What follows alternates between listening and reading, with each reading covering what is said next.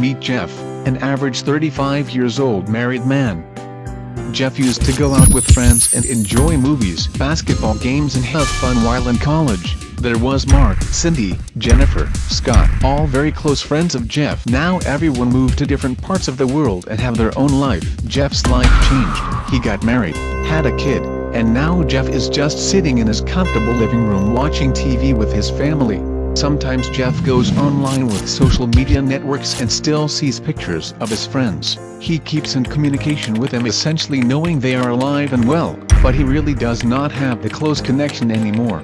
It's like a chore. He goes online, updates himself, gets updates, then goes back to real life of sitting in a couch and watching TV. Jeff's life is about to change. He just heard about eLive Social, a new technology that allows his friends to be a part of his life again, no matter how distant they are. So Jeff goes online and shares the news with his friends, and they all get a device compatible with eLive Social. Installation is a breeze, as eLive Social automatically interacts with his existing social media networks, acquiring his list of connected friends. Jeff then selects to watch a football game, and all of a sudden Mark, Cindy and Scott live videos appear on the top area of the screen. Jeff can see them live while watching the game, and their reactions appear on his screen.